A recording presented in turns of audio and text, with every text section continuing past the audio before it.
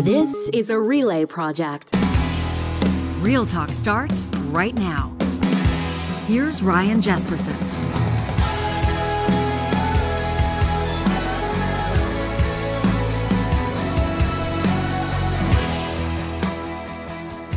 What's wrong with rehab? We're going to ask the question today. We're maybe going to get an answer over the next half hour, the first half hour of today's show. Welcome, by the way, Jesperson here with Hicks in just a second. Euan Thomson's going to join us. He's the author of the cover feature, What's Wrong with Rehab, in the March issue of Alberta Views magazine. You can check it out at albertaviews.ca. Euan's going to get into a discussion. I imagine there will be an element of debate to it with Anthony Furey, a former colleague of mine at Chorus Radio. Anthony, has run for the mayor of Toronto. He's an experienced talk show host and newspaper columnist, and he's taken issue with a so-called relaxed drug culture over the last while. A high-profile incident, a toddler finding a syringe in Ontario, obviously made national news. Anthony and I thrust and parried on Twitter over it for a brief second. I reached out to him and said, hey, would you join us for the conversation? He said gladly. So that's going to unfold in just a moment. We'll be looking to your take on this as well. It's an issue that's relevant across the country. In our home province of Alberta, 5 people are dying every single day from opioid poisoning. So what's the fix? What's the solution? In BC, they're grappling with it. Across the country, they're grappling with it. Different governments taking different approaches. The Danielle Smith Conservatives in Alberta are bullish on rehab, on detox, not so much on supervised consumption. But a lot of the experts working in the field say that supervised consumption is part of, a big part of a plan that'll save lives now and into the future. So what's the right move? That's the question. On the second half of this episode, I'm going to sit down with 2 good friends of this show. They're the co-hosts of The Discourse, one of Canada's most listened to political podcasts. Erika Barootes and Cheryl Oates will join me as we talk about a national Pharmacare plan, Naheed Nenshi's rumored emergence into the NDP leadership race here in Alberta, and more. But before we get this episode started, I wanted to let you know that we've got an encouraging note. I mean, this could be a real career booster for those of you that are looking for a rewarding and high-paying career opportunity. But the one thing, you don't have a university degree. You can get started as an insurance professional with Business Career College. In Canada, insurance agents are making great salaries, seeing great benefits, lots of opportunity, and all you need to do is to take an approved course and pass your licensing exam. Business Career College offers industry-leading approved courses in life insurance, property and casualty insurance, plus they've got expert instructors passionate about helping you launch your new career. And right now, it gets even better for Real Talkers because you're hearing about this on the show. You can save 15% off any Business Career College insurance course with the code REALTALK. That's all one word, REALTALK, when you get started today at businesscareercollege.com. Well, we're always grateful when we can get 2 voices in earnest to hash out an issue, tell us what they really think about something that truly matters to Canadians. And the opioid crisis certainly qualifies. Euan Thomson helps lead businesses to a more universal concept of public safety as director of Each and Every. It's an organization of businesses working for harm reduction. He's a business owner in Calgary himself, and he writes about drug prohibition politics at drugdatadecoded.ca. As mentioned, he is the author of the cover piece in Alberta Views in this March issue. Anthony Furey is the executive director of the Stronach Foundation for Economic Rights, where he works alongside Frank Stronach, the legendary businessman working for Prosperity for All Canadians. He's a senior associate at Sandstone Group, and for more than 15 years, Anthony worked as a news media, a columnist in the papers, a senior editor, a talk radio host as well. A warm welcome to the both of you. Thanks for making time for us. Anthony, it's been a long time since you and I have spoken. I'm looking forward to catching up. Euan, why don't we get you to tee this conversation up? It's your cover story here. It's your feature in Alberta Views magazine. Obviously, the statistics, the numbers, the anecdotes are unignorable. People are talking about this opioid crisis, and you obviously don't agree with the direction that Alberta's Conservative government is taking their response in. Thanks, Ryan. Thanks so much for having me. Can you hear me okay? I can hear you great. Thanks. Great. Yeah, we're all sorted then. Yeah, nice to be here with you. Nice to be here with you, Mr. Furey. I'm really concerned, as you pointed out, about the direction Alberta is taking. I think what we're seeing is a situation where a government is working very quickly and very hard to privatize as much as they can within the care for people who are suffering from substance use disorder, from addiction.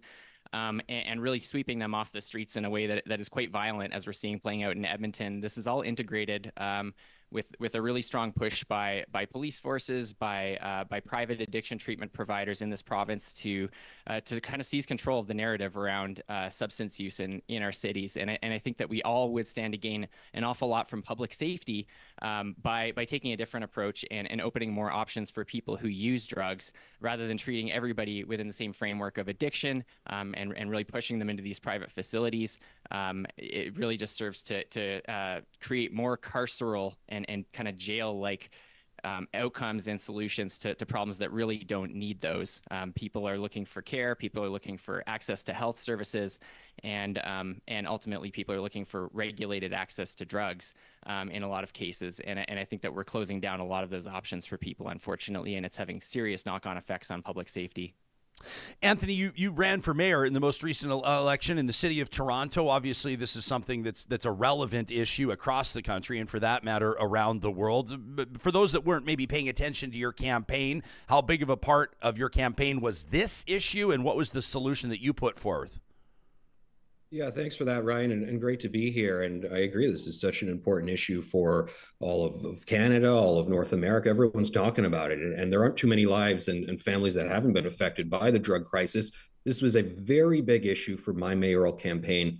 The first press conference that I gave was that as mayor of Toronto, I wanted to phase out the drug injection sites we have throughout the city and work with different partners, get everybody into the room, get everyone at the table, and talk about retooling all of that more towards treatment, more towards helping people get off of drugs. Because in recent years, more and more people, I think, of all walks of life and all politics have started to feel that things aren't working, that the status quo just isn't going in a good direction in the streets of Toronto in terms of the collateral damage that we're seeing on our streets and our communities, tragically affecting schools, young children. There was that incident in Ottawa you referenced, a toddler in a playground putting a needle in her mouth, but we've had similar stories all throughout Toronto. Drug culture collateral damage kind of spilling over into broader neighborhoods, and there being ripple effects and people not feeling positive about it. So I campaigned on taking that moment that I was hearing from people all across the city and talking about how can we do a better pathway forward on it. And a lot of it, on a personal note, stemmed from, I now live in the East End of Toronto, but I used to live downtown just a block from Moss Park, which I don't want to liken it to like downtown Vancouver's East Side, because it's nowhere near as tragic and acute as that, but it's somewhat similar in terms of a lot of challenges playing out on the street. I lived a block from there in a comfortable condo building with my family, but just a block away, there were people really suffering from the drug crisis. And I saw every day the tragedies that were unfolding. And it also spilled out into our building, and there'd be security incidents, many times a day. But the general sense that things were worsening and it's not okay, and we want to go in a different direction. Okay, Euan, I want to give you a chance to respond to that. Yeah, thanks so much. I agree. I think we do need to go in a different direction. I think what we're seeing right now is a lot of folks not really listening to the evidence, not critically analyzing it. And so I think in the spirit of avoiding that kind of like polarized debate around this and really turning to the evidence, I just want to lay down a few facts. Overdose prevention sites do reduce needle debris in the area around the site. That is a proven scientific fact. Another fact is that crime and property values are unaffected by the presence of an overdose prevention site. Another fact is that public drug use and drug poisonings in public are reduced by the presence of an overdose prevention site. Overdose prevention sites in Anthony Furey's very own city of Toronto help reduce deaths considerably in the areas around them. So taking a stance that is against overdose prevention sites is unfortunately taking a stance that is pro-death. And finally, the politics in these provinces, including Ontario and Alberta, have caused a reduction in the use of overdose prevention sites. So as people use these sites less frequently, it leads to a lot more visibility of drug use. So people are correct when they point out that the people spilling into the streets and using drugs in public, that is actually a problem that probably is increasing. And the root cause of it is that people don't have proper access to safe consumption indoors, where it would be more safe for them and more safe for everybody.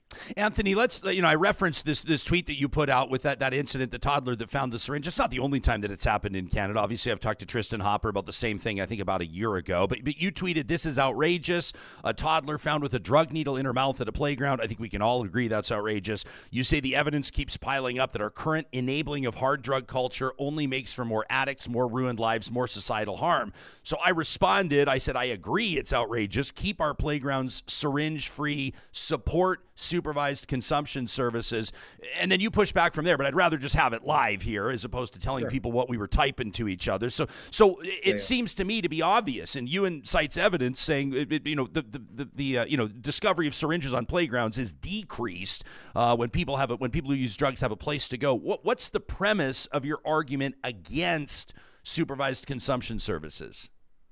Yeah, well, I don't have this argument wholesale against them, shut them down tomorrow. As I said, I want to work to transition them, phase them out, and move them much towards a place where a mindset and all the toolkit moves towards getting people off of drugs, providing the therapies, providing the rehab, and going in all of that direction. If I can first say the macro, then I'll say the micro. I think Back in the 1980s, we know we had the war on drugs, and then there was a bit of a backlash to that, and there was a popular slogan, "Just say no to the war on drugs," in response to the "just say no to drugs," and the idea that the war on drugs created major law and order problems, that there's really just gangland warfare and American law enforcement warfare going on, and we weren't all the better for that.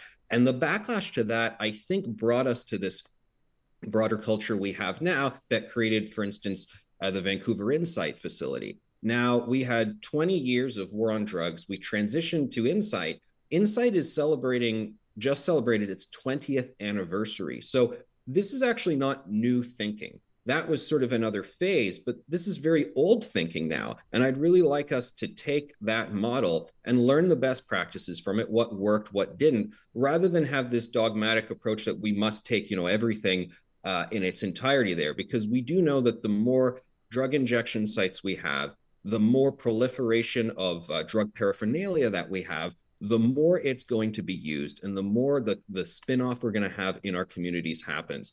What Euan says about the drug paraphernalia not being on the streets of Toronto, if there's a drug site nearby, that's factually incorrect. It's just not happening that way on the streets of Toronto. There are various rules out there where the workers of the drug sites are supposed to do regular sweeps around the neighborhood in particular intervals, whatever their deal is with the government to be allowed to operate, and they're not fulfilling those obligations. One of the most, I think, acutely monitored facilities right now in Canada is the Leslieville drug injection site. It's a facility with a broader health hub. Because that was where a young mother was tragically killed as a couple of drug dealers were battling it out in front of the facility. And they are just not fulfilling their terms of the bargain. So all of these things that we told these facilities were going to do, they're not doing them, which is why that facility is under review and why I would padlock the doors on day one and temporarily shut it down until we can get to a system where they are actually fulfilling those commitments that Euan cites that aren't actually happening. Is that accurate in your experience, Euan? Listen, I've spent an awful lot of time in overdose prevention sites. I've never felt safer around drugs than I do in an overdose prevention site. These are extremely safe places for people to go when you're indoors inside of these places. Well, I'm glad to hear you weren't killed in front of one, but a lady in Toronto was. Listen, we can point at single anecdotes till the cows come home, Mr. Furey. This is not a situation where we should be taking one piece of data and applying it to the entire population. Not a single anecdote. I know people who know her. It's a family system. Absolutely, it's a community we have. So absolutely, all lives matter, whether we're talking about the victims of the drug crisis or the people in the collateral damage. I don't see, I think what you pointed out is really valid in terms of identifying that, drug violence is a real thing. It's a real problem. So I don't understand the constant drive to be criminalizing people. Why don't we bring the market into a regulated setting where we can collect taxes, where we can eliminate the policing around it and make it look more like the legal drugs that exist now? You advocated for cannabis legalization 10 years ago, and I commend you for that because that's forward thinking. We need to be thinking about all drugs that way in terms of what gains are to be made from getting rid of these illegal markets and all of the crime that comes along with them. These are real public safety problems, and I'm not downplaying at all the issue of public safety that arises when we create an illegal market. The same thing happened with alcohol prohibition 100 years ago. Not that alcohol is a perfect market right now. There are absolutely health consequences to having legal markets. And I think that getting to a point where people are profiting less from drug markets is kind of the goal that we need to be striving towards here overall, so that we're not pushing drugs out into society in this way. So I agree with you. I think that a transition is needed away from the status quo. Things are not working very well. But to say that I'd be curious to get your thoughts on one thing, and I just want to know, because I appreciate you've reflected on this a lot. In Ontario, the stats have found since cannabis legalization, which I support, the black market hasn't been eroded as much as they thought of. I think for more business dynamic reasons, it's just the Ontario government sales are not that attractive of a product. It's not being managed all that well. And I do wonder what would happen, with the other drugs. And I don't have the answer to Absolutely. that. We found that it's not unfolding the way we necessarily thought in Ontario. Yeah, fair point. It's very fair. Think about the incentives for buying from a cannabis store instead of buying from your dealer. There's no real danger associated from buying from your old dealer with cannabis. You're not going to get fentanyl in your cannabis supply that is going to cause any danger to you. That just doesn't happen. And so as a result, there's no health or safety benefit from buying from an unregulated supplier of cannabis. This is something people have been doing for 60, 70 years in Canada, very, very broadly, without real health consequences for people that matter in a legal illegal. So the incentive is just completely different. If people have access to a regulated opioid supply, for example, they will flock to it very quickly instead of going to their unregulated supplier. So the incentive is very different because it really is life and death. Yeah, I want to jump in and just quickly say that we're not talking about supervised consumption. We're talking about safer supply. We're talking obviously about potentially decriminalizing drugs, which is fine because I want this conversation to be about a holistic approach to this and an evidence-informed approach to this and a multi-pronged approach to this. Anthony, do you have a strong position on decriminalizing narcotics? Do people say narcotics anymore? I don't know. You know what I'm talking about. Everyone quote unquote says hard drugs. Everybody knows what I'm talking about. Let's say decriminalizing all drugs and or a government offering safe or safer supply. I know that a lot of conservatives, especially those even within my own personal circle, inherently push back on that because they feel like it's, quote unquote, enabling addiction. Where do you stand on it? Yeah, and when it comes to criminalizing drug use more broadly, I didn't speak about that at all during the mayoral campaign. And when you speak with any Toronto police officer who's dealing with people who are in the drug crisis on the streets, who are unfortunately really like a revolving door of criminal activity for some individuals, they pretty much all stress that they do not believe a law and order response is the answer. And these are some of the most tough on crime police officers because they're tired of arresting the same individual only to see them come out again. And they're not saying the person should be permanently locked up. They're just acknowledging that there's a more deeply human issue going on here with people that's getting them involved in crime, but we need to contain the collateral damage that is undeniably spilling over more broadly into our communities. And that is the impetus for what I campaigned on and the impetus for what I will continue to advocate for as a private citizen, or maybe next time I run for office and going in a different direction, pushing for more treatment options and retooling towards treatment. And more directly to your question, Ryan, sort of philosophically, as someone who's much more libertarian minded on all these social issues, I'm fine with decriminalizing drugs if the system is able to contain that responsible use of it, which we're kind of making work with marijuana. I don't think we're going to have that when it comes to harder drug use. If you open a casino pretty much anywhere in Ontario, I can't speak for other provinces, they are very aggressive on first making sure services are available to discourage you from being addicted to gambling, that there's things really making it clear that it's not okay, that this can cause family damage, community damage if you're addicted to this. Our mindset right now towards harder drugs doesn't seem to be prepared to support that right now. It's unfortunate. If I can just give one little example, the City of Toronto partners with one app that's provided to be used by people who are doing drugs at home alone, because as the statistics bear out, that's tragically the larger percentage of people who die of an overdose using it home alone. And the app, it checks in with you something like every 30 seconds or every 60 seconds. And if you don't tap in to respond that you're still attentive, then they will, I think, attempt to speak with you or bring in some sort of emergency services because they're concerned you're having an overdose. At no point, nowhere in these modules is there a prompt that says, and would you like treatment? So we support you. We support you not dying of an overdose. Like, who doesn't support people not dying? Which is why I think you have widespread support for naloxone kits being available and sort of a broader, at least initial support for all these drug injection sites. But when we look and we go, there's all these different opportunities where we could put prompts for treatment, either literally in terms of an app or just other ways for engagement. That's where people are getting really frustrated all across the country, and they want to see us go in a different direction. Yeah, I know a lot of people have made the point that, supervised consumption services act as a healthcare hub where early relationships are built, where kind of a safe space is created for people that have felt marginalized, ostracized, excluded, and otherwise overlooked, maybe. But Euan, you're the expert on that, not me. So why don't you talk to us again? The reason we're talking in the first place, number one, because it's a crisis. Number two, because these guests are willing to get into it, but also because Euan's got a very powerful piece in Alberta Views, this March issue. You can check it out, albertaviews.ca, if you want to entirety. Euan, talk to us about Brandon Shaw. Talk to us about the individual who after which the 4B harm reduction is named. Tell us Brandon's story.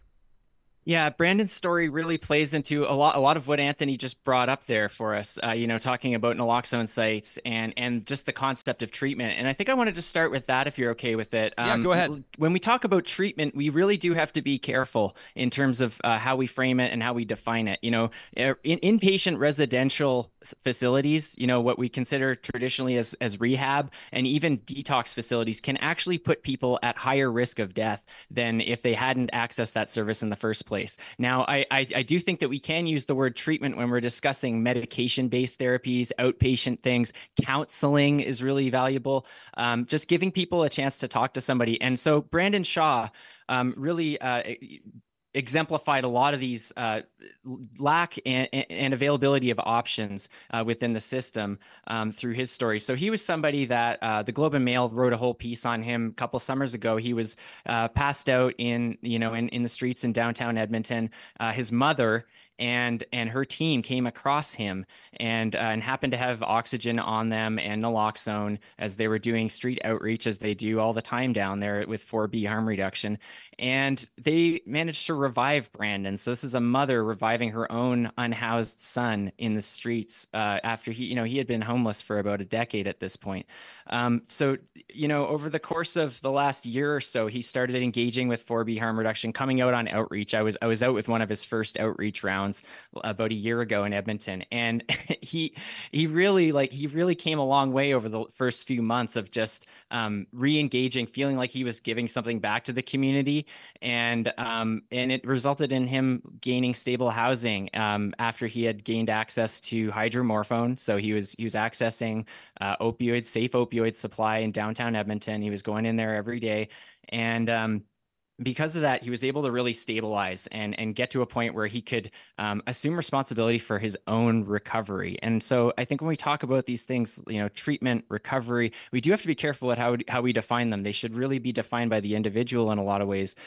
People recover in all sorts of different ways, and it's not always abstinence. Some people will stay on drugs for a while. Some people will get off them later. Some people will use drugs for their whole lives. And I think we do have to make room in our society for those folks. Unfortunately, in Alberta right now, the rhetoric and the policy maneuvering is really not opening those sorts of options for people who do use drugs. And then finally, I'll just touch on the idea that most people are dying alone at home right now in Alberta. That's absolutely not even true anymore. In Alberta, most people are dying in public spaces and in shelters. These are situations where people have been pushed out of the private sphere, pushed out of their own opportunity to, have housing, to be under a safe roof, and into the streets where they're dying in public spaces. So I just, I want to make clear that we're sure, that's a Toronto public health phrase that I'm citing there. So I appreciate that. Absolutely. What I'm saying may not be consistent with Calgary data. I think you're probably heading for a similar trend there. It's really a fallout of a war on public housing that's been underway since the 1980s, and a lot of folks, the affordability crisis, it's all tied in part and parcel. So I think when we discuss these things, we do need to integrate some of the bigger picture stuff as well. I sure appreciate both of your availability on this. Obviously, this is something that we could discuss and discuss respectfully. By the way, thanks to both of you. For weeks, for that matter. I mean, this is it's sort of, I felt like a little bit of a gut punch when Euan says to Anthony, I suspect that maybe that trend will start to play itself out in Toronto. That's not a good thing, and this is something that's obviously relevant to a lot of Canadians. I think it's safe to say that the majority of people maybe don't know exactly where they stand on it, right? Like I remember having a conversation, and you and I'm sure you've had these as well with a friend of mine who votes United Conservative, and he said to me, I was talking about the fact that the two of you were coming on. He knows who both of you are, and I said, yeah, the piece is called "What's Wrong with Rehab?" I mean, that's what the cover says, right? What's wrong with rehab? And he goes, well, like, what is wrong with rehab? Like, what if somebody wants to get their life straightened out? Like, what is wrong with rehab? And it's not so much that your premise is not that there's anything wrong with rehab or detox. In fact, I think, do we all agree that we believe that those resources should be available to everybody, however, as part of a bigger offering that meets people where they are right now and ultimately where they want to be? Like, is that fairly stated, Euan? Do you feel like I'm accurately representing your position? Absolutely. I don't think I even need to add anything to that. Okay, I appreciate it. Anthony, I want to give you a chance to respond before we thank you for your time. Maybe a closing thought, if you will. Yeah, my main meeting people all across Toronto who are nonpartisan individuals, swing voters, maybe vote this way or that way on any given day. A lot of them are increasingly frustrated, and you hear from people who are maybe, again, nonpartisan, non-ideological, who almost feel like they're at their wits' end at this. And some people would describe my positions on this as extreme, but there are people out there who have much more extreme views in terms of, you hear people say, well, just let them die. Shut it all down. Let's be done with all of this. Not a single dollar should go towards this. I don't believe in any of that. And as I said, should I have had the honor of serving as mayor, I would have padlocked that door on day one. I would work very aggressively from day one to transition the drug injection sites into treatment centers. But I think my message to a lot of people, to Euan and people in his community is, okay, well, let's all get in a room together and work together. Because if you think what I'm saying is extreme, well, the political winds are changing. We see Democratic mayors all throughout America, previously left-leaning individuals who are going much more aggressively against harm reduction. Things are headed in this direction. And I don't want to really go in an extreme way because I'm concerned about, these people's lives, suffering on our streets. So I think there's much more meeting in the middle to be done. Yeah, well, we endeavor to meet in the middle on a daily basis here on Real Talk. Euan, we know that a significant number of our members of our audience, that is, are business owners, business operators and managers. I want to give you a quick second to just touch on what's happening at Each and Every. People can check out eachandevery.org. What's your message to people that are running or owning businesses in the context of our conversation today? Yeah, absolutely. So Each and Every is a national coalition of businesses that are really seeking to find these alternative solutions. I think we're all aware things are not working well in the streets. There's a lot of businesses that are, having their neighbors pretty well, in their downtown areas in particular, I was talking to a business owner just the other day in downtown Calgary who said that almost every day they were reversing an overdose in their back lot.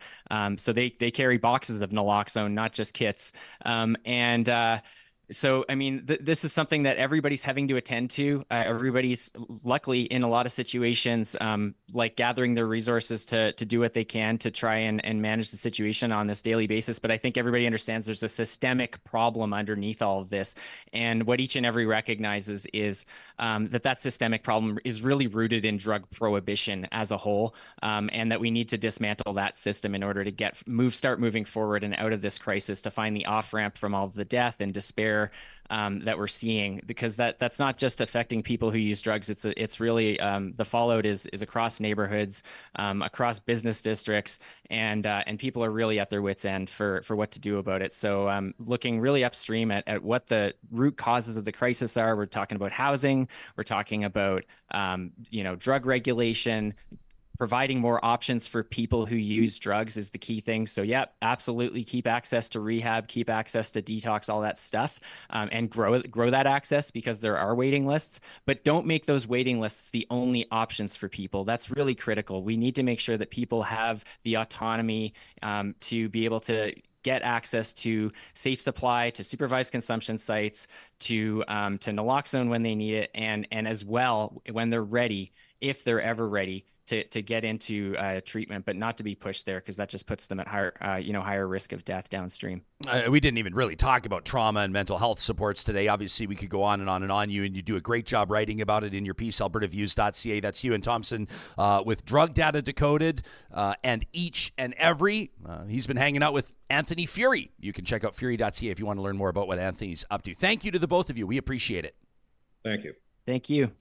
And we've got something I wanted to mention just for Real Talkers. If this has caught your attention, we're subscribers to Alberta Views magazine. Hey, check out the back cover. Look at that. Nice little Real Talk ad right there on the back cover of Alberta Views on the March issue of this. Well worth your time. This is the magazine for engaged citizens, and they've got an incredible offer right now for Real Talk audience members. If you check out albertaviews.ca and you go to the subscribe link, if you use the promo code AVRJ, that's just think Alberta Views, Ryan Jesperson, AVRJ, it'll knock 50% off the cost of an annual subscription. I'll do the math for you. It means an annual subscription, 10 issues delivered to your door, is just $20 total. Unbelievable. And it's a great way for you to put your money where all of our mouths are. And that is, of course, in our support for independent journalism. We're proud to partner with Alberta Views magazine. 50% off AVRJ is the promo code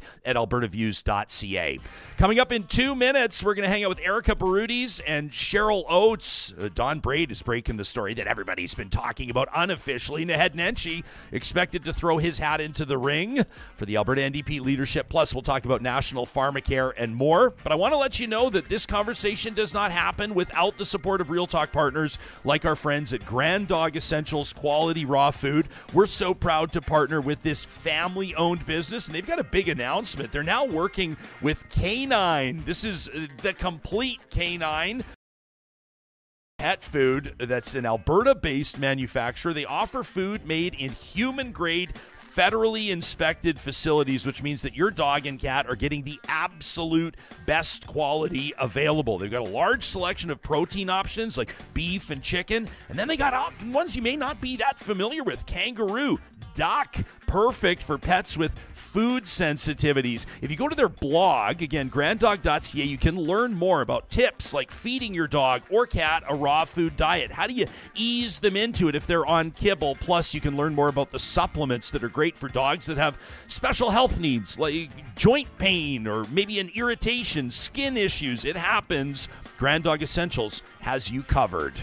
At Apex Automation, they're putting out a call to engineers across the country and beyond. They're looking to hire as their team continues to grow. The work that they're doing across Alberta, BC, and Saskatchewan, really remarkable on pipelines, natural gas processing, chemical manufacturing, mining, robotics, you name it, they are automating it. And that means that they're looking for skilled engineers to join that team. They've just opened a field office in Texas. So cool to see what this company's doing. The careers link is there for you at apexautomation.ca. If you're looking to work at a place where amazing people like you can do their best work and be challenged and learn new skills, you've come to the right place with Apex Automation.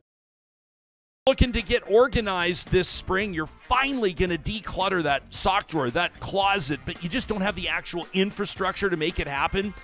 A perfect move, trust me, based on my personal experience, would be a free consultation with the team at California Closets. Their design experts are the best in the business, not to mention their installers who do just impeccable work. Whether it's your laundry room, your storage room, your home office, or your garage, if you're looking for a custom storage solution that'll fit your family, go no further. Look nowhere else than californiaclosets.ca.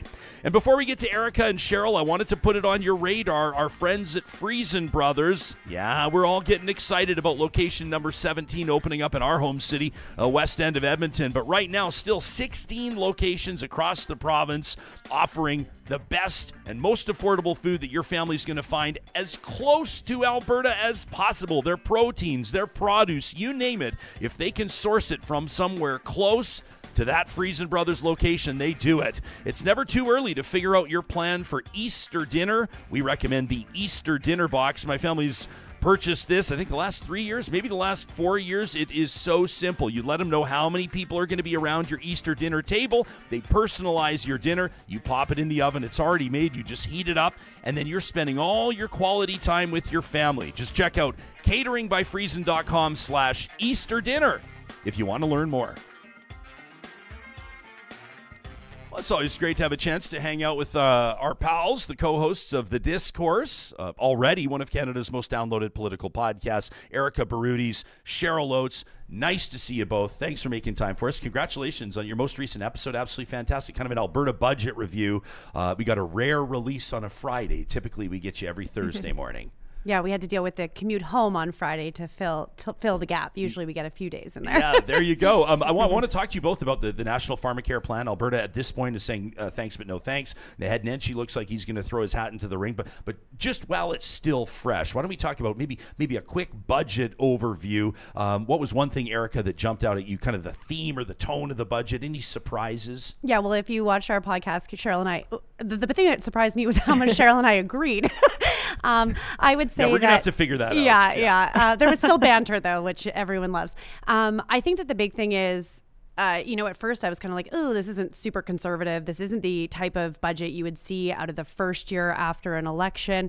But I will give Minister Horner credit. He did a great job to come up with a budget that from a shitty deck of cards that he was dealt. And I'm happy to jump into that, but I'm sure you want to get Cheryl's first take on that. Okay. Well, shitty deck of cards. I can easily remember that.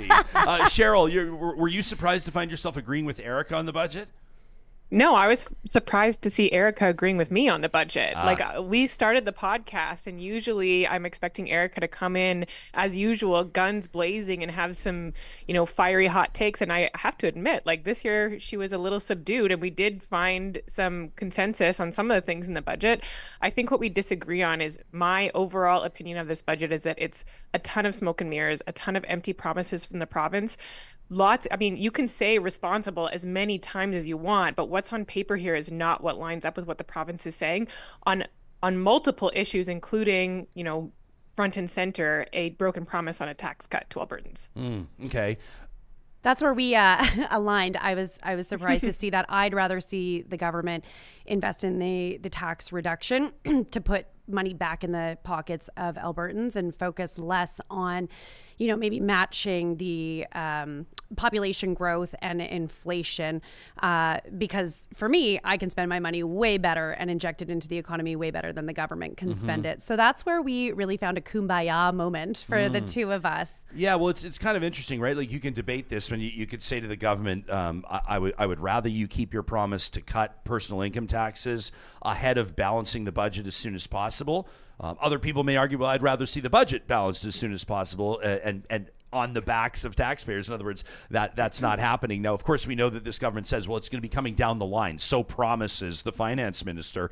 And I think that the average person understands how things happen in election cycles. And the cynic in me goes, well, of course, you're going to roll out that tax cut, Cheryl, right before the next election, which is years away. To be clear, it's years away, but it's already shaping up to be a competitive one. I think it's going to be a hell of an election. It's way too soon to talk about it. But you got to be as cynical as me on this one, Cheryl. I'm just by your facial expression.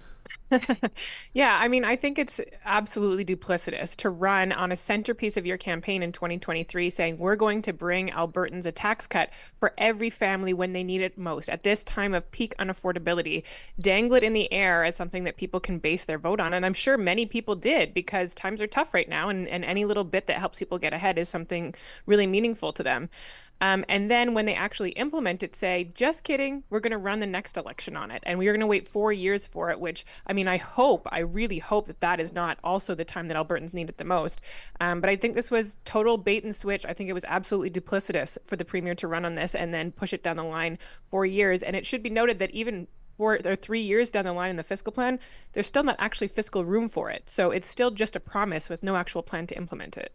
So I want to pivot away from the things that Cheryl and I agree on and maybe jump on the Nobody cares about that. Yeah. Let's talk about where we go head to head.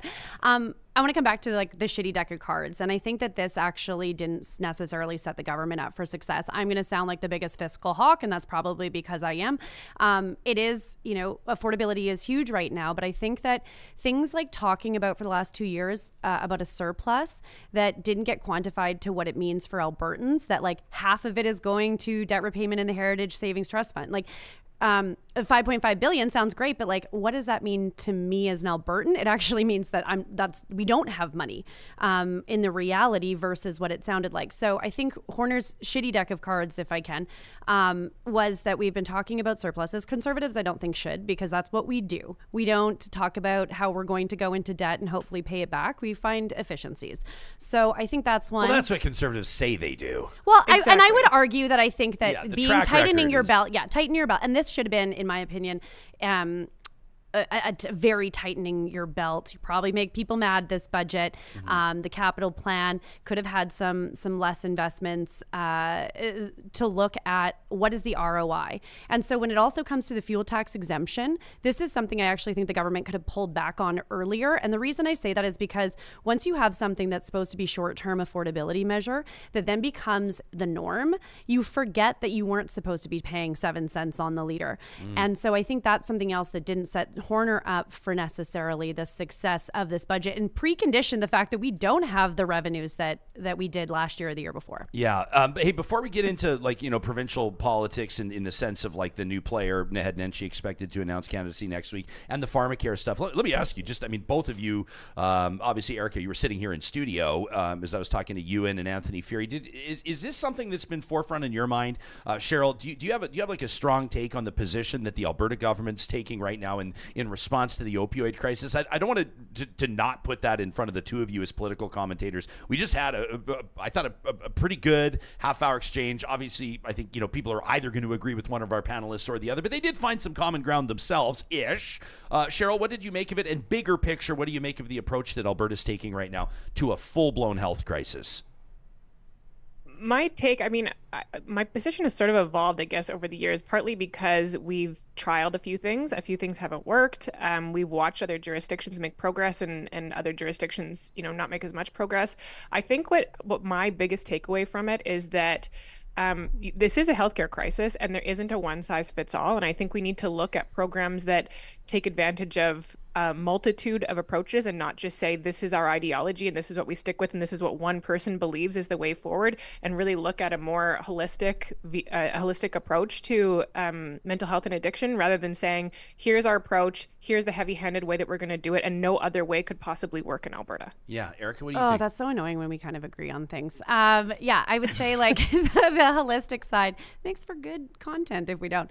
But I do agree that there isn't a one size fits all, and watching the guests prior, Euan really focused on, and I don't want to say like narrow-minded on it, but he was very like if you put this here, this safe injection site, the surrounding area is safe. And we've learned that that's not the case. He said he felt really safe inside the safe injection site. Cool. What happens 2 blocks from there? What happens when you basically say, here's a safe injection site, bat light going up into the sky saying, hey, drug dealers, come here, and you can, But I don't accept that, because I don't think like it's, I think people are talking about, like, for example, you look at the safe supply situation, or you look at decriminalizing all drugs, or you want to talk about supervised consumption, and people pretend like the only reason that a lot of people aren't using meth, or that a lot of people aren't using fentanyl, is because it's illegal, or because they don't have somewhere to do it, and that's simply not the case. Supervised consumption, to me, it's like you give people, human beings, a place to go with some dignity, with healthcare resources available, with overdose prevention resources on site. It gives them an alternative to using drugs behind a dumpster, to using drugs in an alley, to using drugs alone. Yeah. And that, to me, is, I don't see No, that's not to dismiss concerns that people have. Like, Anthony is correct to point out that, like, when a toddler finds a syringe on a playground, we are all concerned. Yeah. No one is cool with that. It's not ideological. That's human nature to care. That is common sense. Mm-hmm. But I'm concerned that ideology is getting in the way, and I'm sure that someone on the flip side would turn it around to me and say, well, your ideology is here. But what I respect with Euan is that Euan clearly bases his positions on evidence and on research and data. And that's what I think we need to do. He does and doesn't. I think that he's dating himself on some of his historical data that he referenced, as opposed to like how many people got treatment from going to safe injection sites. What are we doing to help people find the help that they need? And we're not seeing those numbers. And he's not talking about that. He's talking about, you know, making it legal for drugs. And his stats were all on the lens he wanted you to see. And I think that he's also got to look at, like Cheryl said, a more holistic approach that could make it so that it's not a one size fits all. But treatment is not. Sorry, Cheryl, I'll get out of the way here for you. But treatment's not We're the used only to nobody answer. else, just us talking. Yeah, that's right. But there's a lot of people that use drugs right now that need the resources of you know, that a supervised consumption service can provide, but that are not ready for rehab, that are not ready for detox, that are not going to get off drugs. And I guess to really dumb it down, I guess my position on it, Cheryl, is that we still need to offer health and supports for those people. Like, it's life and death for them every single day.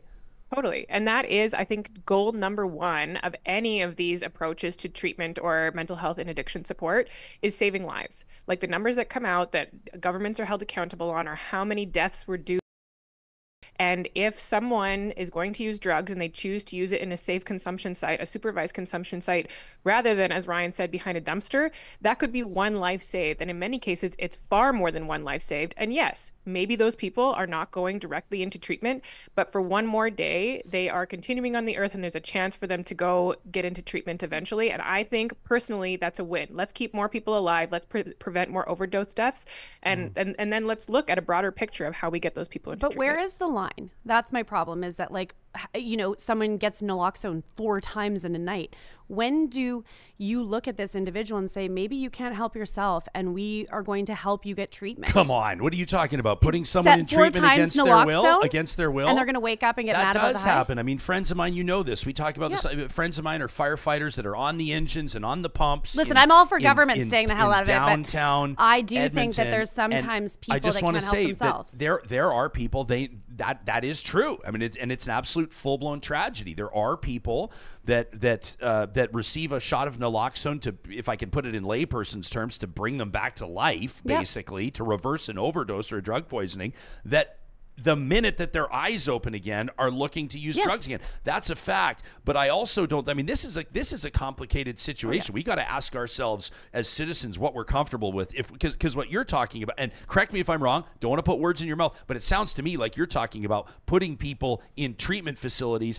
against their will, which is known as incarceration. I would say, like, I feel very strongly about the government's position on that. I am very small government, so I am very torn on the government's policy on who can speak on behalf of someone else. Sure. And I think they've got to do a job of balancing that, even though all they're doing is adding a family member. But I do agree. And I do think it's hard. Like, I can sit here right now and have a hard position on one thing. And then what happens if it's someone in my family or something like that, right? I was just going to say, somebody you love. That's what changes everybody's mind about everything. I noticed, Johnny, you had your mic in front of you. Did you want to? We got Johnny here today. No, I was just going to say, I'm just going to say a comment that Kimberly said right here, in that treatment centers have really low success rates. Like, the majority of people who get off drugs is because they hit the bottom. So they need somewhere to do that. And I think that's why we need these places, right? They have to exist. And I think Ryan was right. Like, some people are just never going to get off drugs. Would you rather they die in an alley behind a dumpster or somewhere where they have a chance to potentially, successfully rehabilitate? Can I come back to something, though, that, and also, Johnny, very nice to see you on this side of the mic. I was going to say, something that's interesting, though, is what Euan said really, like, kind of caught me off guard, where he's like, everyone's supportive of it. It doesn't affect your housing prices. I think we can all sit here and be like, I support people getting help. It's very interesting when it happens in your backyard. And I've seen many a town... You're talking about what? Like a center a safe injection site getting put up. Rachel Notley, MLA for Strathcona, had one coming up in 2022. Huge pushback from her constituents that didn't want it. She was quite, I think she was trying to find the balance of, do you want it in your backyard, right by her constituency office? So, like, I think it's important to recognize that, yes, you can sit here and say, oh my gosh, we want to help everyone. but also as a politician in her setting as the leader of the opposition who supports safe injection sites, didn't come out being like, let's put it here.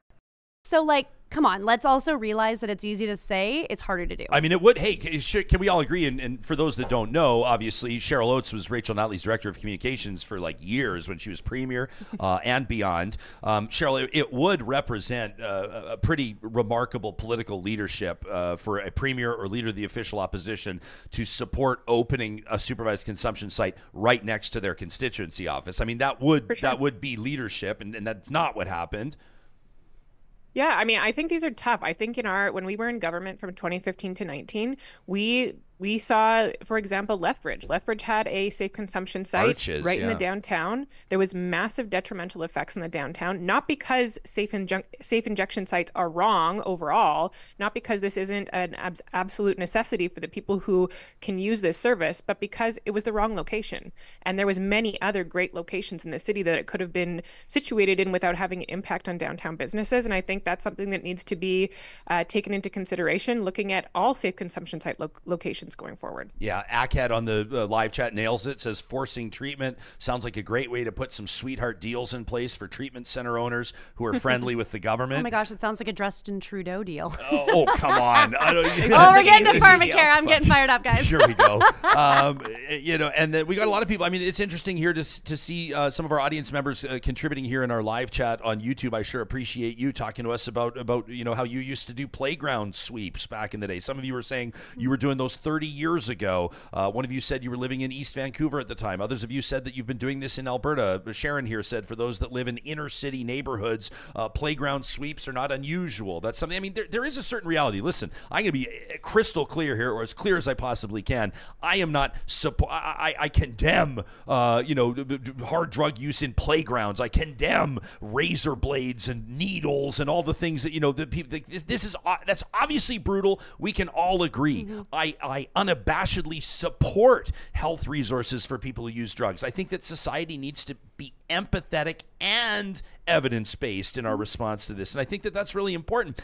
Let me also point out that when you're talking about city, and we, Lethbridge is a great example. A shout out to Lethbridge, but they're not a million people. You can have issues in cities that have relatively modest populations, but once you do start talking about Calgary, Edmonton, Toronto, Vancouver, you're talking about city centers, with 800,000 to 5 million people. Obviously, there is going to be some activity downtown. Obviously, things are going to happen in the city center. If you open up a supervised consumption site, I'd be curious to know what people would say would be the implications on your property value. But you know what else isn't great for your property value is when the realtor shows up to try to sell your condo and there's people injecting right outside because there's nowhere else for them to go. And whether or not people think that that's something that actually happens, I would say go for a walk, take a look around, and see what's happening in city centers or in neighborhoods that don't have these resources. I just think we need to have, and we keep using the word holistic, a number of different resources available to people to meet them where they're at if we're going to be serious about addressing this crisis. There's nothing else. I mean, aside from, obviously, I'm not getting into things like health issues, but there's nothing else that a crisis that right now is costing 5 Albertans their lives. I mean, across the country, the numbers are staggering. There's I was looking at Each and Every. This is eachandevery.ca. That's Euan's, or with the group that he supports here. And if you look at the statistics there, eachandevery.org rather, look at this. Every day in Canada, every day, preventable drug poisonings claim 21 lives. 21 every day, most of them under the age of 45. And I guess that's just that's why I give so much of a shit about this. These are people that have names, they have moms and dads and families, and at one point they probably felt like they had a bright future. Some of them have a bright future if they can get there. I don't know. To me, it's like there's so much politics that goes into this, and because that's the way that things happen. I mean, politics are what makes the world happen, whether we like it or not. But in this situation, I just hope that as a society, maybe this is my Pollyanna view on this, that we can all kind of come together and acknowledge some common facts and look to evidence for our solutions. Yeah, and I don't disagree with that. I think, like you said, it's not just an Alberta issue. This is far from North American and beyond, right? But I think that we do need to collaborate with other governments on what's working, what's not. Realize that Edmonton and Calgary are different. Realize that this is happening in suburbs with an opioid crisis. I thought the app that you guys talked about was actually interesting on, again, not just checking in to make sure that you're safe, but how do we make it more accessible for people that want that help? And I recognize that not everyone wants help and not everyone wants to get off drugs, but like, what are we doing as a society to make it more accessible and show that compassion, that there is supports there to help you should you want to get help, as well as through your own journey. Yeah. Cheryl, I want to move on, but I don't want to cut you off if you have a thought you'd like to share before we move.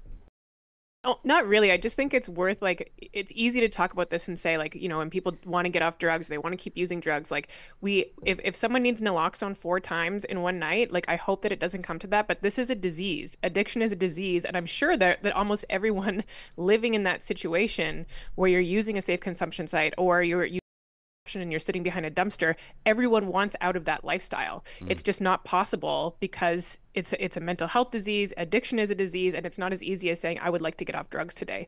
And I think it's easy to forget that when I've never lived through that. I've never dealt with addiction, and I've never used hard drugs, but I can't imagine what it's like to try to get out of that cycle. Yeah, no kidding.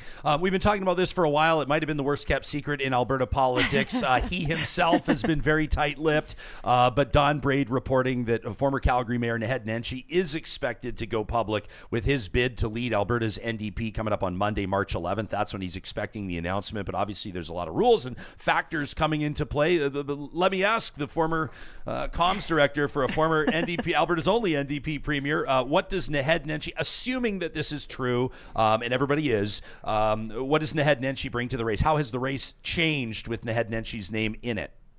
Yeah, I mean, a couple of things just, you know, on the race overall. I think it gets a lot of people interested and a lot of people talking about it. The former mayor of Calgary putting himself into the race or getting his name out there is really interesting. And, you know, it leads to conversations like this one. So I think that's great for both the leadership and the NDP as a whole.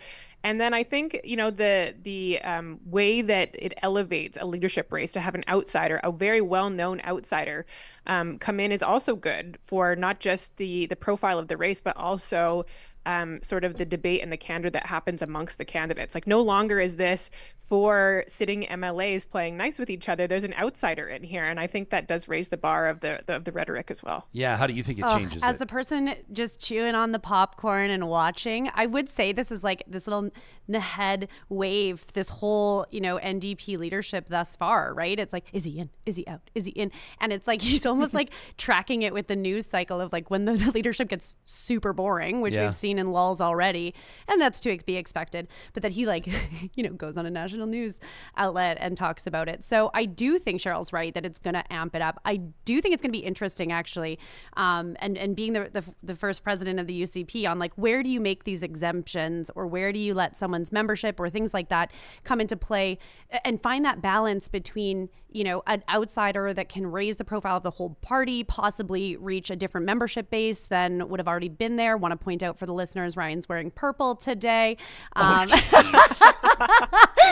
So maybe he'll buy a membership. You know, and just like what that means for the party dynamics too, because I think they put in actually a pretty decent set of rules to make it fair for everyone, but also true to party loyalty. Yeah. So to reference this, and then Cheryl, we'll get you to purple sort shirt. of. You're referencing that. What's that? You're referencing your purple My shirt. purple shirt. Yeah, that was just a happy accident. But I would not be endorsing. I'm not endorsing. I'm not an NDP member. I'm not going to be voting in this. So, but you still can be. I do we know. can get you an exception. Yeah, you can get me an exception. So Nenshi, and again, I want to credit Don Braid for his reporting on this. But here's the rules basically, and Cheryl, you can give us kind of the play-by-play or the color on this. I'll give the play-by-play. So he wasn't a member of the party before August 5th of 2023, which is why he needs, or anybody else in that boat would need to seek an exemption to run for the leadership. They get deep into the past and like, this is really interesting. Here's what he's got to disclose to the party. Personal financial information, property and business interests, political background, that's obvious. Support for other parties, voting record, membership and contributions to other parties, involvement in labor or legal disputes, anything that may risk the reputation of the Alberta NDP. This isn't the type of thing where I see the NDP spending a lot of money putting the hounds onto it. A lot of this he would have already been living up to as mayor of Calgary and is a very prominent public citizen, obviously. Here's the David Parker clause. Any reason to consider that the contestant is not applying in good faith? They might as well call that the David Parker clause. Can we not give him any credit for anything? Well, this is why this is so... No, I know. Am I right or wrong? This is exactly why. It's not just him. You saw it in the Here, Cheryl. leadership race as well. Where we saw Angelia Potterai enter the race and try to flip it for Green members. Same kind of idea. Yeah, but David Parker is becoming less and less convenient for your party, Erika. I'll point out, by the way, Premier's going to sit in that chair on Wednesday, the 13th of March, and we'll obviously be asking her about that. He's got to provide a complete record of published social media, which is hilarious. That's like the Encyclopedia Britannica. If you look at how he tweets. That poor party member that has to go through that. Yeah, a record of public writings and a criminal record check, which obviously he'll pass. So there's a lot that goes into it. But can we all agree, Cheryl, that the NDP has to provide the exemption? It would look so bad for the party. It would look like the party was afraid of Naheed Nenshi if they wouldn't give him the exemption, correct? I don't think they have to. I think it's probably likely that he gets an exemption, but I mean, this is a real background check, and the NDP is a party that holds its leaders and its potential leadership candidates to a pretty high standard when it comes to holding the values of the party. Like, this is making sure the NDP in Alberta stays the NDP in Alberta no matter who is the leader, and making sure that those who want to run for that position hold those values. And so I don't think it's a given that he is approved. I think, he has been a declared nonpartisan for a long time, and perhaps for very good reason, holding a nonpartisan mayoral chair. But basically, this is a test to say, does that reason stack up? And is there any reason to believe that you do not hold the values of the NDP? Publicly, I think Naheed Nenshi has done a lot to demonstrate that he aligns with the NDP, including endorsing Rachel Notley in the last election. But this is a deep dive to make sure there's no surprises. And if there are any surprises, I think that would, impact the decision of the party. Okay, so Erika, you're an outsider here. You're an outsider. Love it. You're First actively... time in a leadership race in a long time. So you want the worst candidate to win, for the scales to be more tipped in the favor of the Conservatives next election. Of course I want democracy. What's in the best? Yes, of course, obviously. Yes. Seriously though, is Naheed Nenshi in your mind, when it comes to the favorites and the underdogs? Boy, was I ever impressed with Jody Calhoun Stonehouse, who came in here and just like an absolute... I just love how she rolls. She knows she's the underdog, okay? And then you've maybe had the favorites. Depending on who you talk to, there's different favorites. A lot of people think Hoffman's the favorite. Some people think Pancholi's the favorite. In your mind, is Nenshi the front runner as of Monday when he announces? I think from a name recognition and, record in the public eye, he has way more to point to. So I think he does have a little bit...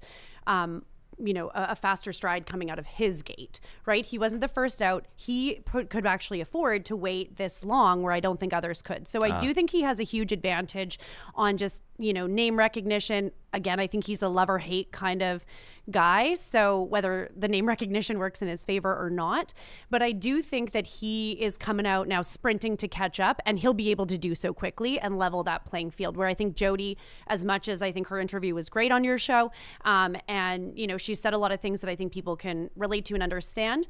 I think she's really going to build her own brand and her reputation through this leadership, where Naheed could actually take it. It's a brilliant brand building exercise. Yeah. If you run a leadership campaign, even if you don't win, she finds herself. Let's say the leader wins the next election, she finds herself in cabinet automatically. Everybody knows who she is. Maybe she's the next leader. And I shouldn't be. I'm not dismissing her chances. I'm just being a realist. No, she is an underdog. Though. Cheryl, is Nenshi the front runner when he announces? Well, I mean, the polling, Pollara put out some polling looking at a whole bunch of either nominated candidates, declared candidates, or those who were considering running. Nenshi polled quite far ahead of everybody else. So, but that's looking at all of Albertans. That's not polling the membership of the Alberta NDP. That's polling Albertans, keeping in mind that a lot of those people will not buy memberships and will not vote. But I think that a lot of candidates are looking at that polling, candidates who are already in the race, thinking if he enters, Naheed Nenshi is the one to beat, and thinking about how they position their campaigns against a multi-term Calgary mayor and someone who has hundreds of thousands of Twitter followers, which none of the other candidates can say, and someone who has incredible name recognition. I think there's a lot of NDP members who will see Naheed Nenshi as someone who aligns with their values, and there's also a bunch of people who have never bought a membership before who might be persuaded because they like Naheed Nenshi. So whether it is true or not, I think the public rhetoric and the numbers that have been put out there positions him as a front runner and really has campaigns looking at how they draw a contrast between their own campaign and whatever Naheed Nenshi puts forward. I talked to a strategist off the record, so I won't name them, the other day, and they said, but I said, well, he's obviously got huge. I sort of made the argument you just did, Cheryl, going like, look at the Twitter following, look at the history. He won, I think it was 2014, world's best mayor. I mean, it was like an actual prize that he won for his flood response. But he's also got real critics in Calgary. What we were discussing, me and my pal, was that the critics, or Nenshi's maybe most ardent, loudest critics in Calgary, are like the Brett Wilsons and everybody else. They're not going to buy an NDP membership anyway. So when it comes to those that with whom he has retained support, that's the target for selling the memberships. Right? Yeah, I'm really going to be interested to see his strategy outside of Calgary. Obviously, I think his next play will be Edmonton. I don't think that people in maybe rural are going to be opening up their doors to Naheed and welcoming with open arms. I could be corrected, but I do think if I was looking at where he's going to go, he's going to play to his base, then he's going to go to other, say, the largest urban center and then other smaller urban centers. I'd be interested to see where in the membership, because Hoffman's got the base. Like, she's got more of the left. You're seeing Pancholi and Ganley go more to the new membership. I'm really interested to see who from the current membership that Naheed could grab, and or what his new NDP member would look like, because he's got to appeal to a whole different group. Yeah, don't read too much into this. I'm about to make a comparison that's absolutely bizarre, but Pancholi strikes me as the Pierre Poilievre. I said that on our podcast of this leadership. Okay, shit. I was hoping it was. I did everyone though, so go do everyone. Well, no, but I just think she's the one. Pancholi's the one that's looking at a new member. She wants to appeal to the existing membership base. Cheryl, you're the expert here, so correct me if I'm wrong. But she's the one most confident in recruiting new members and sort of redefining the party or growing the brand of the party in so many ways as the others might be a little bit more of the establishment. Racky probably will like that neither of us said that, but that's okay. Not. We're going to get a text. She's not going to love the comparison. Cheryl, I'll get you to comment on that, but also if you're Naheed Nenshi, how much weight do you put into the text or the phone call he may make to his good buddy and former fellow mayor Don Iveson in Edmonton to see if he can secure some sort of an endorsement from Iveson, who's not necessarily a partisan himself on the provincial front, but I think people can draw their own conclusions. Would you see that maybe being a tactic he might employ? I'm not sure. I think Don Iveson could be super helpful, and especially during a general election, I think that could be helpful. I think what will help Naheed Nenshi more in Edmonton is getting endorsements and support from people who are deeply involved in the party, so longtime members and perhaps sitting MLAs. I think that will be a stronger push for him in Edmonton and with the base than anyone on the outside of the party, whether their values align with the party or not. It's risky though for existing for current incumbent MLAs, so isn't it, right, to endorse an outsider? I mean, that's a really gutsy move. I mean, yes, but it's also profile building, right? Everybody's got to look for their opportunities. Yeah, you're right. Yeah, and I mean, it did work for Danielle Smith, and I mean, and if you those look people at that her margin of victory endorsed, was slim, right? And but I remember seeing the ones that would come out and endorse Danielle Smith over Travis Taves, and just going, "Ooh, the plot thickens," right? Pretty interesting stuff. More with Erika and Cheryl in just a quick second. I want to ask you both about Alberta pushing back on Pharmacare. I'm getting a lot of different takes from a lot of different people. This might not just be as knee-jerk as everybody thinks. There might be more to it. The co-hosts of the Discourse coming up again in just a quick second. I want to remind you, of course, you can subscribe to Erika and Cheryl's podcast anywhere you get your podcasts, or find them on YouTube as well. They've got a great Instagram. They're pushing out a ton of great political commentary in Alberta and beyond. That's the Discourse on YouTube and wherever you get your podcasts. This conversation is happening with the support of our friends at Kubi Renewable Energy. They're putting out a quick call to those of you that are looking for work right now. You want to be part part of Canada's green energy movement. As we approach spring, the sunnier days are getting longer. This means increased solar savings are on the horizon, and it means that Kubi's committed to bringing exceptional service to its clients, going above and beyond to ensure that your transition to solar is a smooth one. What we're getting at here is they're getting set to install a ton of new solar panels up on roofs, buildings, houses, cottages, farms, big skyscrapers downtown, you name it, Kubi does it. You can check out more at kubienergy.ca. Check out the careers link. If you're a journey person electrician, if you're an apprentice, if you're an office manager, you work in HR, you have experience in sales, Kubi wants you to join their team. You could work in BC, you could work in Alberta, or you could hit the road with their installation teams. Sky's the limit with Kubi Renewable Energy. Our friends at Eden Landscaping want you to know that they're starting to plot out their installations, front yards, backyards, and everything in between through the spring and summer. And if you want to ensure that your project gets done on time so you can host your guests, whether it's a big birthday party, an anniversary party, maybe it's a backyard graduation party you're getting set to hold. Hey, who's getting set for a big summer wedding? You need that water feature ready, that outdoor kitchen. You can bring your outdoor space to life with Eden Landscaping. More than 20 years of on-the-ground experience in Edmonton and area. Make contact with them today at landscapeedmonton.ca. And unfortunately, I mean, the reality is for some folks, spring into summer means that wildfire season's going to touch down. And we know, as regrettable as it is, as much as we do to try to prevent it, communities will be impacted by wildfire and flood. If you find yourself in this situation, remember the name Complete Care Restoration. They're, for more than a quarter century, professional property restoration services ready to respond 24/7. As a matter of fact, through the winter months, they've been working in northern Alberta communities, rebuilding those family homes, rebuilding those public buildings after wildfire 2023. Complete Care Restoration is online with emergency services available at completecarerestoration.ca.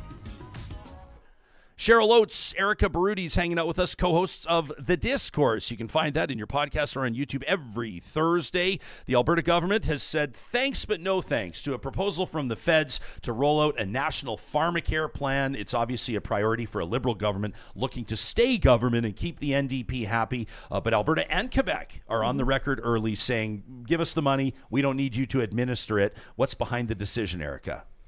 Well, I would also point out that Ontario and Saskatchewan both said, like, we're not really comfortable with this, but we need more details. I think we'll see them join the pack of Alberta and Quebec. I mean, we can better manage healthcare dollars in the province working with those partners than the federal government.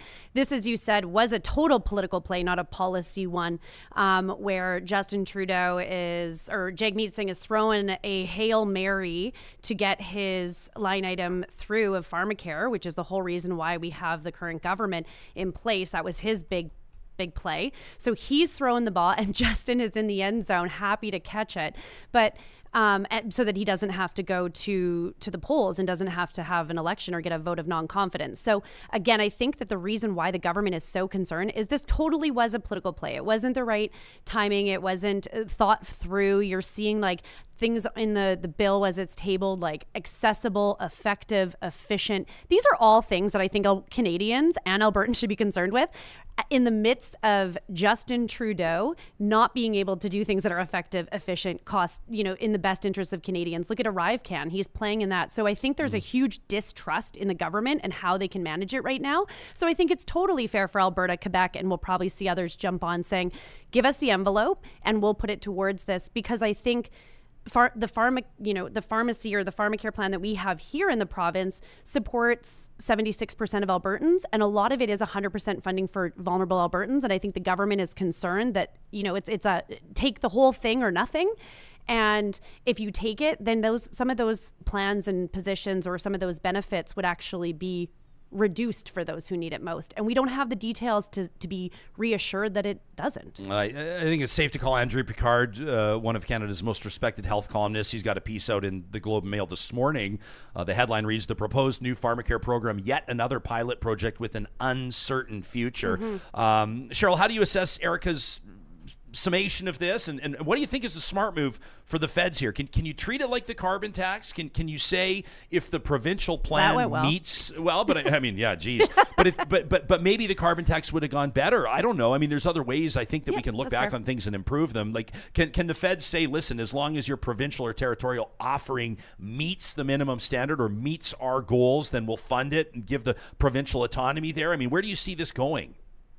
I mean, I think that absolutely Danielle Smith's position on this, to say before she had even seen the details, we're not interested in participating in a federal Pharmacare plan, is just plain politics. And to say that Albertans could not benefit from funded diabetes care and funded contraception it's just false. I mean, these two medications were picked because one affects 50% of the population at some point in their life. Not everyone chooses to use it, but a good portion of people choose to use it. And diabetes, the care is not funded over 18 in Alberta. It's very, very expensive. People are choosing between putting food on their table and buying their medications. And when they choose not to fund their medications, the implications on the healthcare system and the cost for all of the side effects of not using the medication is astronomical.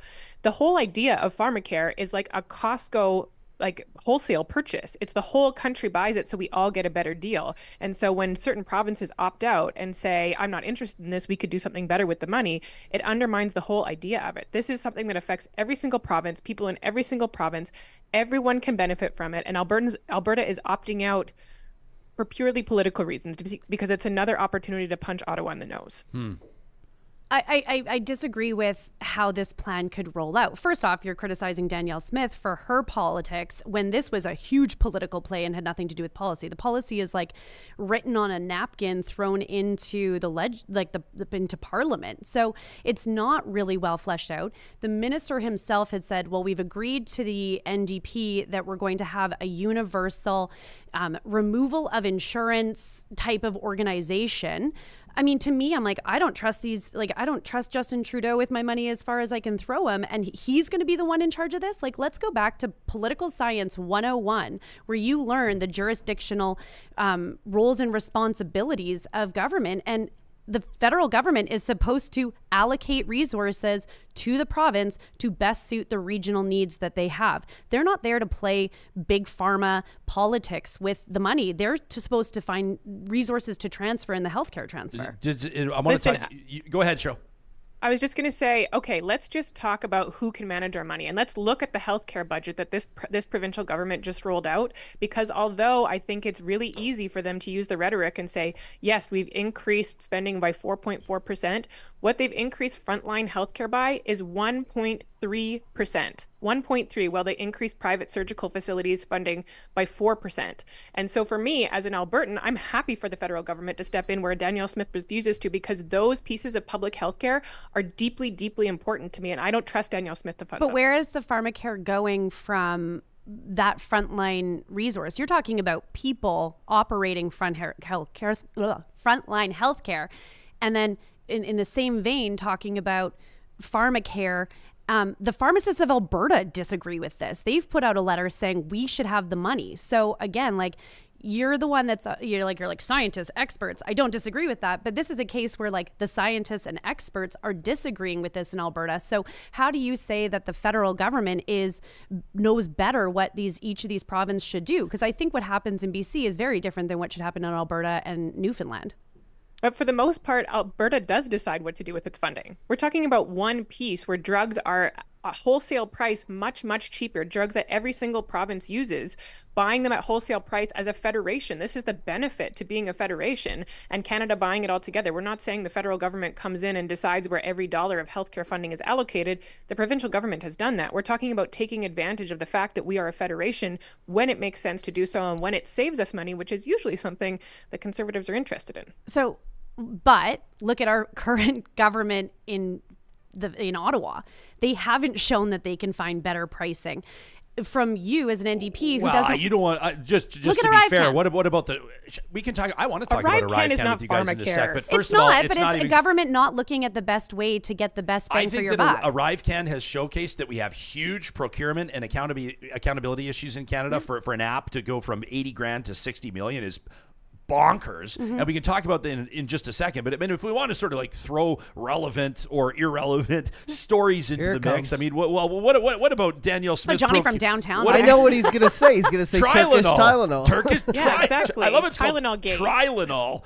The Turkish Tylenol. No, she calls it Tylenol gate. Tylenol gate. Sure, but I mean, like, if I'm a political opponent of Danielle Smith, I'm going, well, you're kind of like 0 for 1 on a pretty high profile procurement. People would point out, well, that's not exactly fair. You're cherry picking one story, but if you want to look at headlines, there's an unflattering one. Yeah, and I we've both on the podcast, so everyone should listen to it. Talk about download, subscribe, like, share. The Discourse. But like we've talked about that being a miss in the time in which it was needed, fair, but like, and I think that it was a miss by this government. I would say ArriveCAN, they keep doubling down on the one motion that they passed was that they like kind of effed it up. 3 years down the road? Yeah. This government owned the Tylenol thing. They've never owned it. They ever. have. They've said that like it was in the right They time and the right $80 million and have never taken responsibility for it. I We're still just holding the Tylenol we can't use for safekeeping. But I think, okay, so put these two examples aside. I won't use ArriveCAN. Oh, you don't want to use it anymore? No, we okay. can, but we're just going to go down a freaking rabbit hole this morning. Procuring drugs is not relevant? No, I mean, I would say that there's lessons learned by this government, like by the provincial government on the Tylenol. I think what they did at the time and the snapshot, I still support. I think I said there could be some more humility on, well, if we could do this differently, we probably should have. But I don't ever see that from the federal government. I see them doubling down. I see like literally like people that are making money, running for the PPC and working for a ministry, being the CEO of the company that got this. Like that to me is just like, do some vetting. Come on, people, right? So I think it is different than that. I will come back to, I think, on the pharmacy side. So Cheryl, I want to get your take because like, to me, the only way to make this happen is to be in the pockets of big business and get that wholesale price. How does that sit with who doesn't want to be in the big pockets of big companies and business? You're going to take all the insurance companies out, cool, but there's going to be someone making bank on this. And so, to me, I see Jagmeet actually like trading selling his soul to the devil to get this deal done because he's ultimately going to do exactly what the Liberals do and find their buddies and get the quote unquote best deal. So where do you think the play is for Jagmeet Singh? Because I think this is like a Hail Mary that maybe it was like, oh, you might have not want to throw this now. And also, like, how much of your own ideology are you willing to compromise?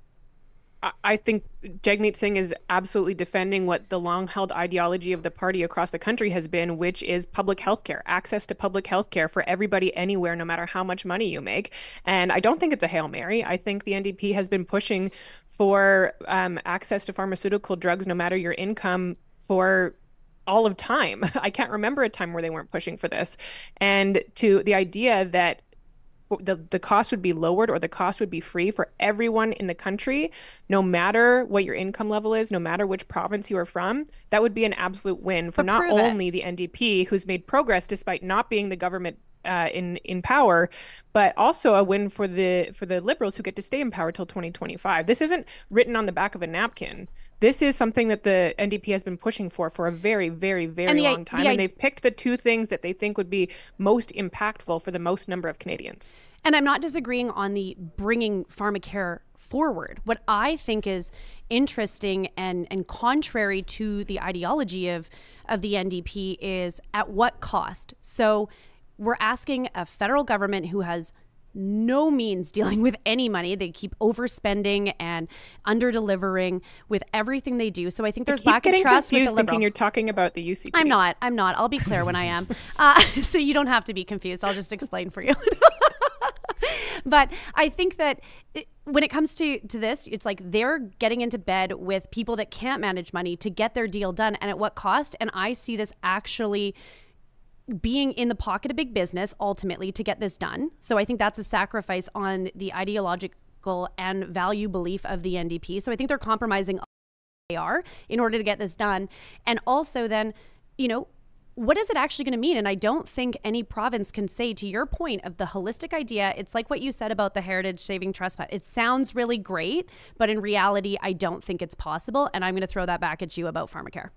Can I jump in for one quick second and say that, like, No. in politics, there's always trade-offs, and a lot of times people Are you plug mansplaining to their me, noses. Ryan? And hang on, just yeah. I was going to joke, but I shouldn't. Someone will just take the Jesse Brown on Canada Land. That dick will just take 5 seconds of what I say and do a whole episode on it. But more context on that in the flamethrower coming up on Friday. By the way, I got Canada Land in my crosshairs coming up on Friday. But let me just say, like, in politics, there's trade-offs and there's deals. And, like, do you think? I mean, you go like Jagmeet Singh or the NDP may have to sort of like compromise their ideology or the purity of it to get this done. At the end of the day, do you think that Jagmeet Singh wants to prop up the Justin Trudeau Liberals? They're an opposing party. Like, that's but if Jagmeet Singh can look at his members, or more importantly, hit the campaign trail and hear from single dads and single moms and low-income families that say, thanks to what you did, thanks to what you accomplished, the strings you pulled, the levers that you pulled, we now have basic dental coverage, or we now have basic Pharmacare, then that's a win for them, right? I mean, we all sit here and go, think politically this is will politics, help or this him. is that. But there's a lot of families and there's a lot of Canadians to whom this is very relevant. This is an immediate issue that could be life-changing for them. But Jagmeet hasn't had the best support from his party. And so it's like, at what point does he compromise too many of the values and beliefs of how to get this done? Because I don't think by the next election this is going to be in place and you're going to be able to point to the impact it had on Canadians. So I'm concerned that this is actually, I think what he was trying to do in the long game to maybe grow his party, great. But I think we're seeing where he's compromising his values and beliefs on how to get this deal done more than what the actual impact of this Pharmacare deal could or will offer. Okay. Cheryl, I want to give you a chance to respond before. I want to pump up your most recent episode because I loved your interview with Dr. Leach. But was there like a closing point that you wanted to make, Cheryl, before we move on? Well, I think, like, having been in the NDP for a long time now, I think what underlines the NDP's belief more than anything is making progress for the people who the party represents and making progress for all Canadians. So, Erika, I know you are an expert in not holding, being able to flip-flop and not holding true to your party's values. But I'm just not a talking head. I just am a commentator now, Cheryl. I think he if this moves forward and contraception is available to people across the country and diabetes medication is available to people across the country, that will be an absolute win, not just for the party, but for the people of Canada, which is really what the party is working for. All right. You've been hearing from Erika Barootes and Cheryl Oates, co-hosts of The Discourse. Before we go, fantastic job on your 2024 budget special. People can find it right now. It's ready for you on YouTube. You can find it wherever you get your podcasts as well. A conversation with energy economist Dr. Andrew Leach. Here's just a quick tee-up of it. What do you think? Does this all add up and does it all make sense? I think it's got to be interesting for the Conservative side. I had a little bit of fun yesterday on Twitter with Peter McCaffrey, who was talking about how, we could wistfully look back to the days of the Notley government and the Conservative spending approach at that point. So I think that's maybe the one that still attracts some lines is, well, if this is a Conservative budget, what is a non-Conservative budget? One of the things that jumped out to me, and small dollars in the total scheme of the budget, but was the way that advanced education was treated. And I think that's my line in the fiscal plan that I've still read probably the most over and over again, is that all of a sudden cutting budgets and cutting spending on post-sec is value to taxpayers. And my reaction to that, and I think it's a little bit of a shot across the bow to the post-secondary institutions, so the universities, but also the technical schools, et cetera, to say, show us the value, make that case to taxpayers. Why are you there? The Heritage Savings Trust, Erika and I have had a bit of a conversation about it. I like the idea of having this opportunity to get off a dependence on every year, but can we grow the Heritage Savings Trust Fund to $400 billion by 2050 on this plan? When you look at the tables from the resource revenue that are in the budget, they only look back to, that 2022, 23, maybe 2021, 22 in some cases, where resource revenue was, 16 billion, then 25 billion, and now we're, a conservative 17 to 18 billion. But it's very easy when you look at that table to forget that, we had years, 2.7 billion in 2015-16, 3 billion the next year after that. And so, when we talk about getting off the resource roller coaster, right, we're firmly on it. We're just hoping that the roller coaster keeps heading in the same direction. If you had to, where could you pull $12 billion, $15 billion out of this budget? and then and hopefully, in a conservative world, be able to tell people that you're balancing. It's a tough thing to do. It's easy to say in the down times, man, it would be nice to have a heritage fund. It's hard to say in the good times, well, we don't need that $15 billion. That was Dr. Andrew Leach on the most recent episode, the newest episode of The Discourse. You can find that on YouTube and wherever you get your podcast, co-hosted, of course, by Erika, Barootes, and Cheryl Oates. Thanks for hanging out. We took you guys way past when we were going to, but obviously lots to talk about. Probably making Cheryl miss a meeting. I apologize. Thanks for doing it, and we'll look forward to this I just did here doing Thursday. nothing, I guess. Cheryl always has to go. Cheryl always has to go. has to go. Erika's always ready to hang out. We know both of you are always busy. Cheryl, thanks for doing this. We appreciate it. Erika, always so good to have you in studio. Yeah, thanks for having us. Yeah, you bet. Thank you. Next episode of The Discourse comes out this Thursday. You know where it is, on YouTube and wherever you get your podcasts. Coming up on Wednesday's Real Talk, we're looking forward to checking back in with Dr. Rupinder Tour.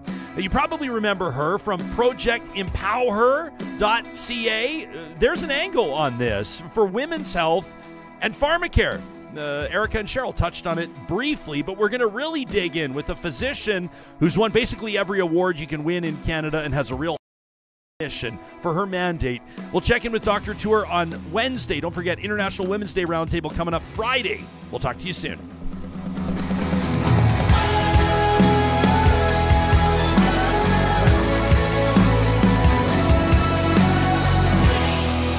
Real Talk is hosted by Ryan Jesperson. Executive producer